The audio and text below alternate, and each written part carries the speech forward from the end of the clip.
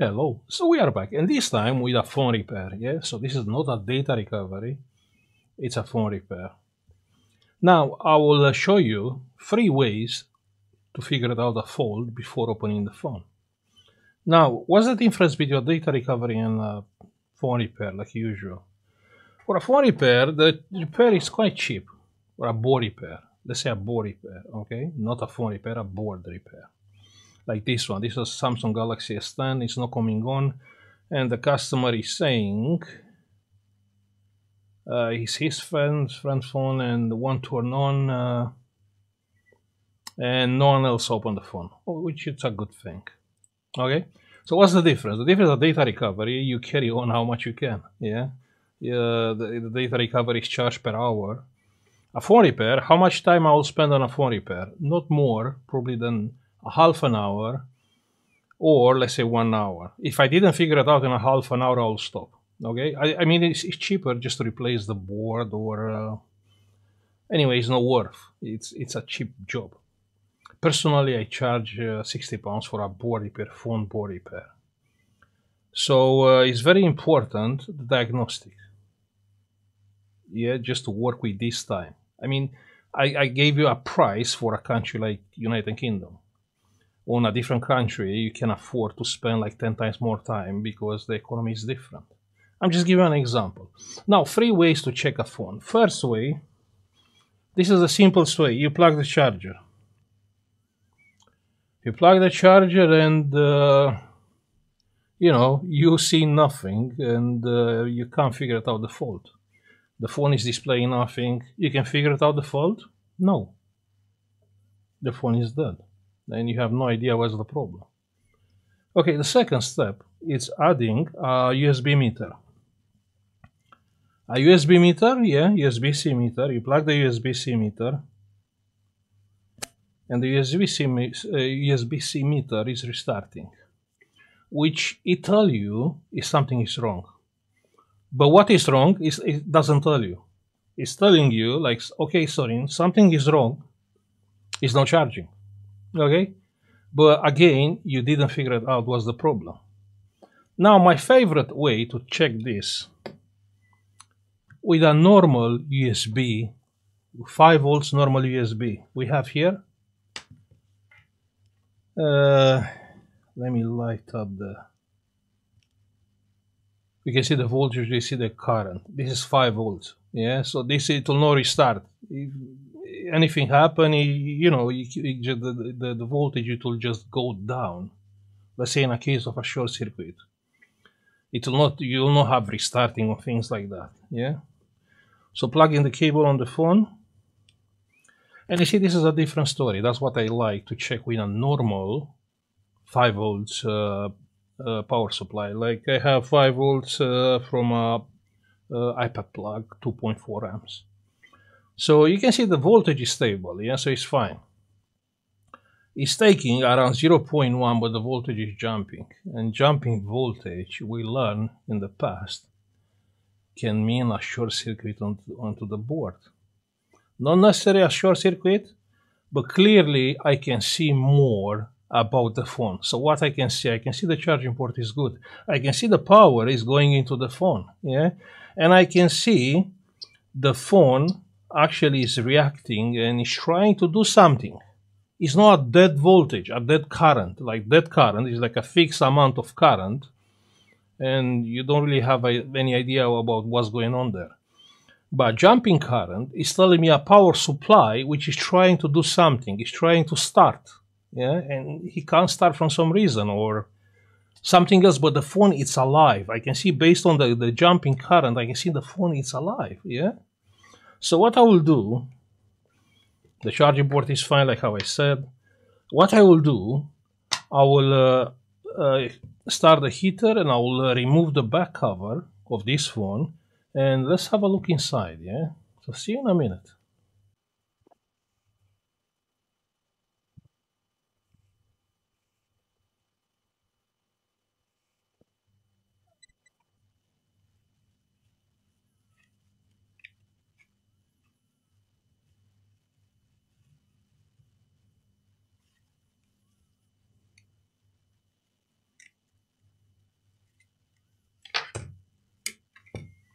Okay, so the phone is over. We remove the back cover.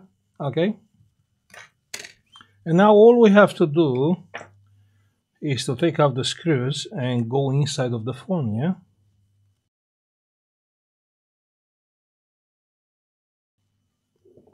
Okay, so we remove the screws. Now, another important step is checking the battery. The battery can tell us a lot of things, yeah? So we just open the phone. We can test again. We can test with the USB meter again.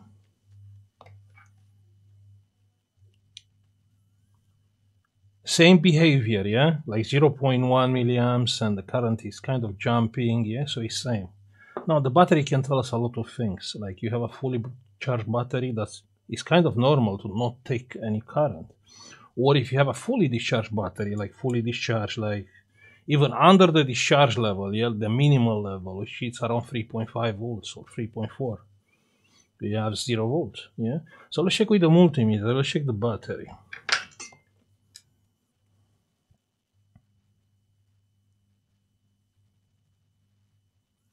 And you see, this is a case, we have 0 volts on the battery. You can see like zero. It's under the minimal level. So what I will do, I'll take the power supply. I'll limit the current around 1 amp for the beginning. Let's see, minus and plus. You can figure it out, minus and plus. Just to just switch on the beeping mode. Beeping mode, you have ground. And here you have plus. Here you have ground. That means our ground is here. Okay, so here is ground, here is plus. And I'm trying to charge the battery, and the battery is charging. Check on the screen, 1 amp, and the voltage is going up. It's 2.8 volts, 2.9. You can see on the power supply, 3 volts, 3.1. Now, what I will do, I will raise the current, yeah? Let's raise the current to about 2 amps. You can quickly charge basically any battery with 2 amps. For a short period of time, of course. We have 2.1 amps. The voltage is 3.4, 3.5. Now with 2 amps, yeah, like you think now, okay, sorry, so 3.6 volts, I mean the battery has 3.6, no. 3.6 is the voltage which is on the power supply, but from there you have cables, you lose some voltage and some current there. Then you have the battery electronic board, you lose some voltage and current also there. So let's say with 2 amps, when the power supply it will say 4.2 volts, the cell, the battery, it will have around 3.6 real voltage. Okay, so that's kind of the translation, yeah. So on the power supply showing 4.2, the battery should have like 3.6. Yeah, the battery is very, very discharged. And what we see that jumping voltage means a power supply which is trying hardly to charge the battery and it can't charge it. I found before like battery stuck on a very low level, and when it's a very low level on the battery, the phone it will not charge like normally. It will charge with a very low current. And some batteries cannot be taken out from that state with a very low current. Yeah, you need like proper high current, like on this case I'm using like 2 amps. 3.8 volts, charging slowly, probably it will take a while. I will edit the video. You know what, I can tell you, this battery is quite good. I mean, you can check the internal resistance from what you see. And this battery is quite good. Quite good. So I don't understand why the phone goes on this stage. Like the battery, probably the customer left the phone for a long time without charging. Can be. Yeah. The battery goes very low and doesn't charge anymore. But I don't think here we are speaking about a faulty phone. We are speaking stock battery, discharged stock battery.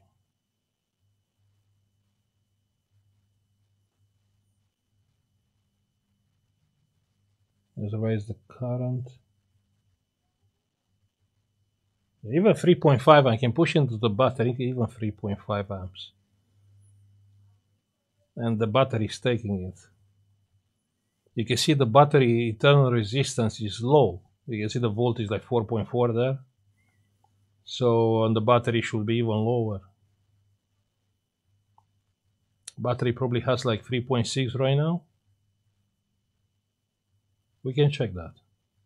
Yeah, let's check. So the battery voltage is 3.7. That's good. That's great. Now let me check if it's charging with this one, but I need a Wi-Fi antenna.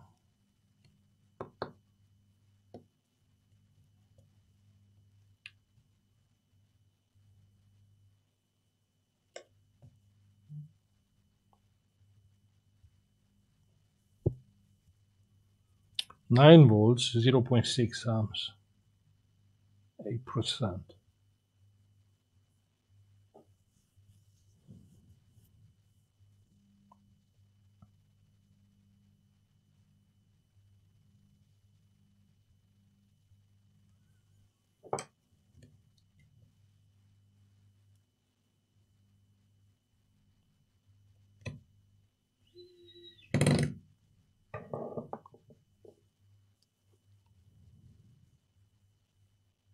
You know what? I'm not really happy with what I'm saying here, okay? If I'm not happy, I'm not happy.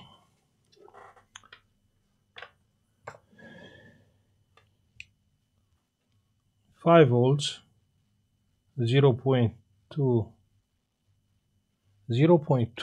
with 5 volts, I get like 0.2 amps, which is very low. I mean, it's very, very low. Let me show you the different plug, yeah? Okay, the charging current doesn't make me happy. I mean, with 5 volts, the phone is taking around 0.2 amps, which is very low. And you can see kind of the phone is charging, but actually, not really. Not with 0.2 amps. Here I should see, I'm expecting to see like 2 amps, yeah? Like 10 times more current. So let's try and do some research about this.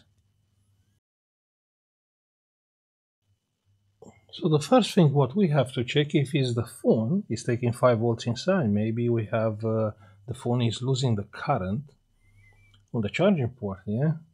So we can check here from here and the input. And you can see on the screen, check on the screen, 5.1. So the charging port, the VCC line is fine. But that's not enough. Can be an issue with the data pins. Yeah, I don't believe it is, but can be.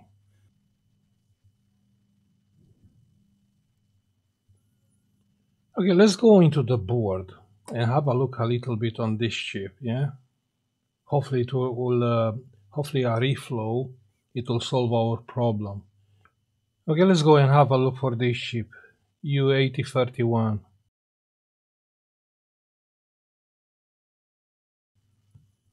Okay, so that's the board. And the chip is somewhere here, so we have to take out this.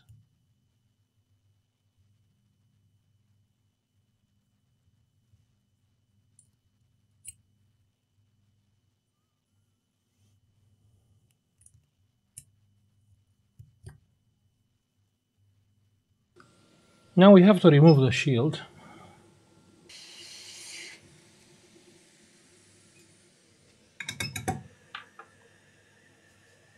Now we remove the shield. Let's check.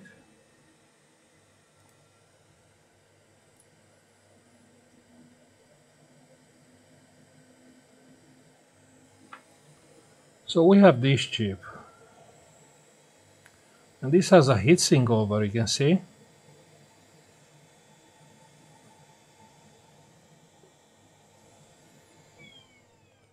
Usually the components that are getting hot are most likely to fail. So I'll be using a little bit of flux.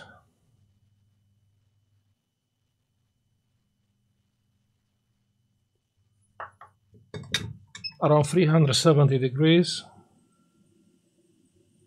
Just a short reflow.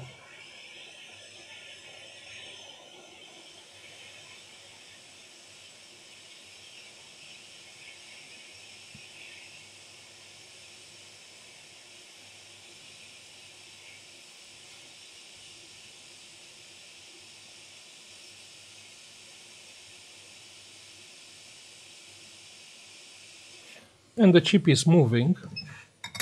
Clearly the reflow has been done. Now all what is left is to test. If it's not working, probably I have to replace that chip.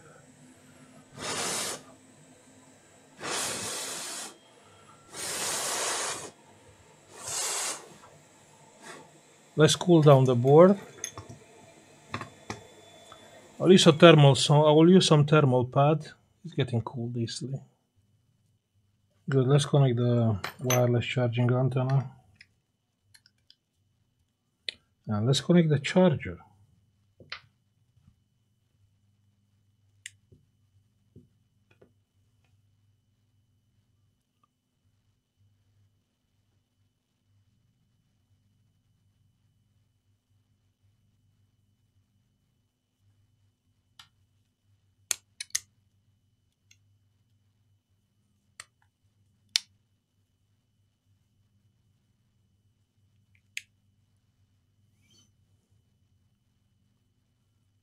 I have 0.26.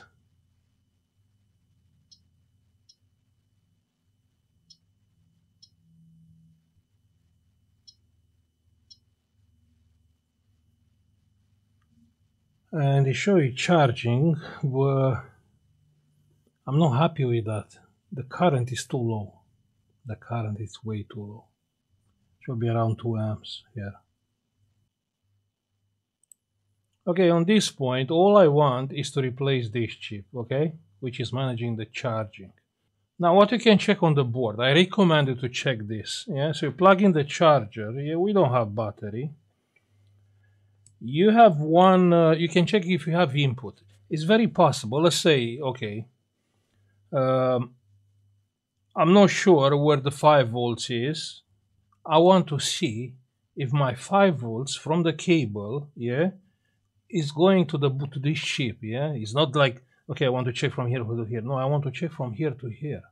Yeah, so the way how you check, anyway, on Samsung S10, but basically on any phone, that's the best test what we can do. Yeah, to see if the 5 volts is reaching actually the charging chip.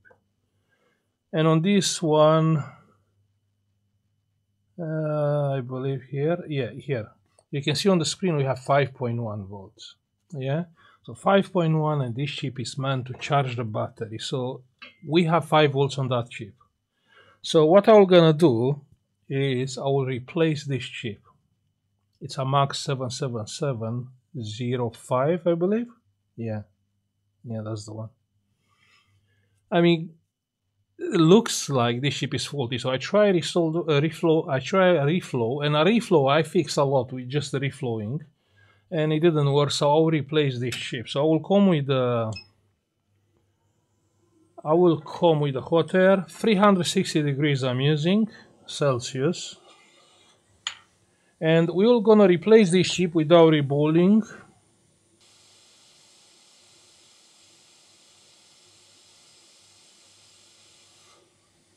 Okay, so that's the chip. We remove the chip. The chip position. Okay. Now what I will do, I have another board here. I have another board here. This one. This is a faulty board. And yeah, this is 10 plus. It's not the same, but must have same chip here. Okay, so everything is clean and tidy. Yeah, let's see the chip.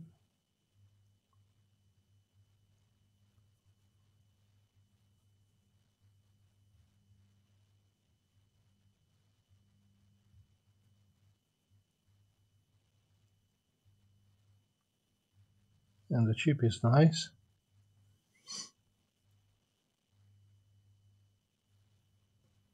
Now a little bit of flux.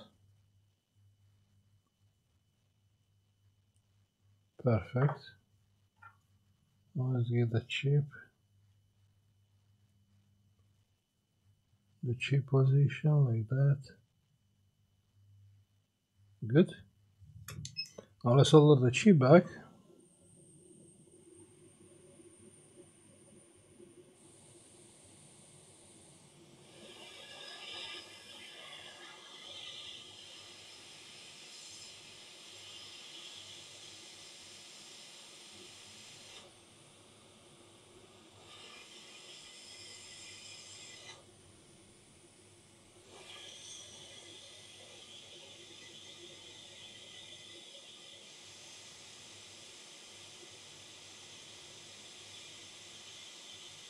Okay, so the chip went to his position.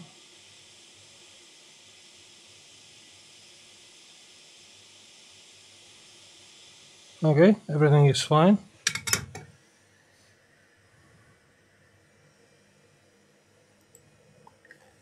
Now let's cool down the board.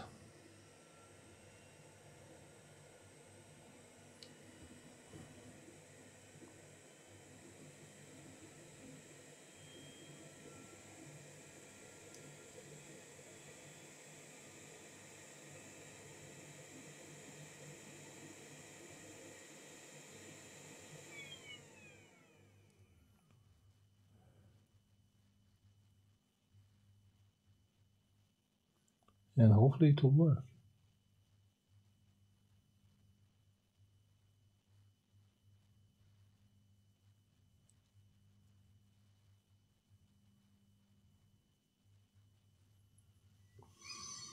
Now let's see. Battery, charger,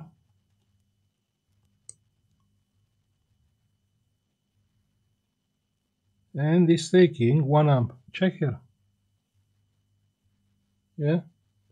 Of course, you don't have the wireless antenna, but let's plug it back and check.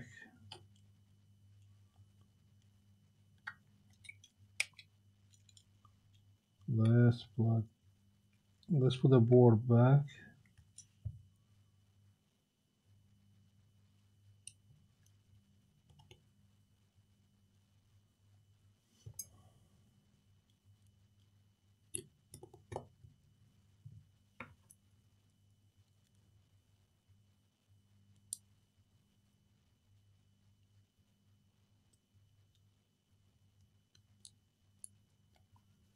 And the wireless charging antenna.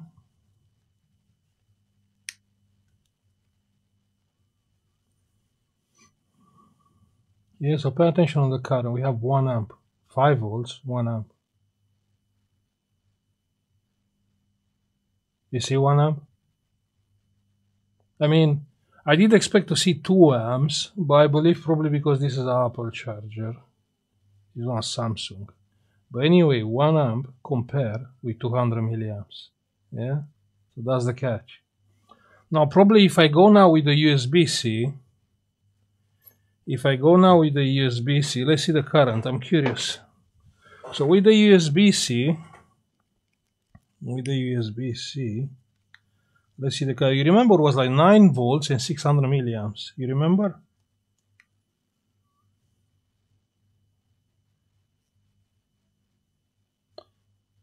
And we have 8.8, 1.6 amps. You can see. So clearly, this chip was burnt. Yeah, the max one. That's why it's good to have like spare boards. you can anytime you need a chip, you desolder the chip and you move it to whatever you need. Yeah, where do you need a chip? So this phone is fixed. Yeah, because that's the right amount of current. Again, compare with the one with the 5 volts. What I told you to check. Yeah, you see 1 amp. I will put all back together. Hopefully it's coming on. Should come on. Yeah, it is coming on. Okay, I will put all back together because this is 100% repair. We have to clean the camera to make everything nice. We have to put the shield back, the heatsink back on the CPU. So all we did, we replaced the charging IC. Yeah, the max chip here. You have to be careful, especially on this model, because you have the flash next to this chip. Okay, so let me put all back together. See you in a minute. Okay, all done. I put the phone kind of back together. It's taking like 1 amp from the normal charger, and it's taking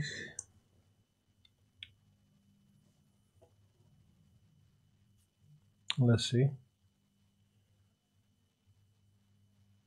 Yeah, 1.6 amp with 8.8 volts. Okay.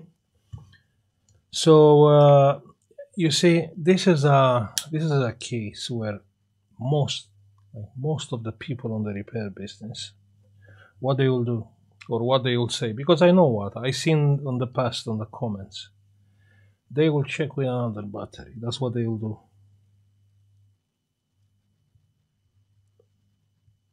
And the problem is the battery is very easy to test, and I made so many videos explain, you know, the relationship, what you see on the power supply between the voltage current and actually the voltage of the battery. Yeah, so it's very easy to figure it out if the battery is good or not. And we have the back cover. The back cover, I need some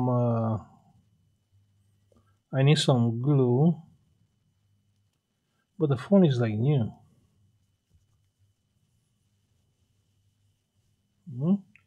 No scratch, nothing. Perfect. Okay, so don't blame the battery. I mean, don't blame something what you think it is. Yeah, I think I want to check on another battery. No, yeah, it's very easy. You can check the battery, the power supply. The battery resistance is low, is fine. Even if the battery internal resistance is high. Yeah, if it's high, you can have that kind of reading. Yeah, like low charging current. But that's why you have the power supply to test the battery and figure. It's 1 second to figure out if that battery is good or not. I made the videos and I explained how you can check. Okay, so I will stop now. You know what? I swear, I didn't expect this video to be that long. I was thinking, I was about to swear. Actually, all what the problem was with the phone was a very low battery. Because I had in the past, like phones, just with 0 volts battery, just charging the battery with the power supply, and the phone come back to life was charging fine, working fine. So the only problem was the battery. No one charged the battery, and the battery goes like to 0 volts. But not this time. This time we have like a burn chip. Yeah, so even fast charging is charging fine. Okay, so I'll stop now. I will say thank you for watching. Like and subscribe if you like the video. And you know, just try to pay attention to the details. You know, just because it doesn't charge, that doesn't mean it's the battery. It doesn't mean it's just a reflow job or just a cleaning charging port. No, sometimes there are burnt chips. Yeah? Like on this case, the charging chip. So thank you for watching. Like and subscribe if you like the video, and see you in the next one. Bye.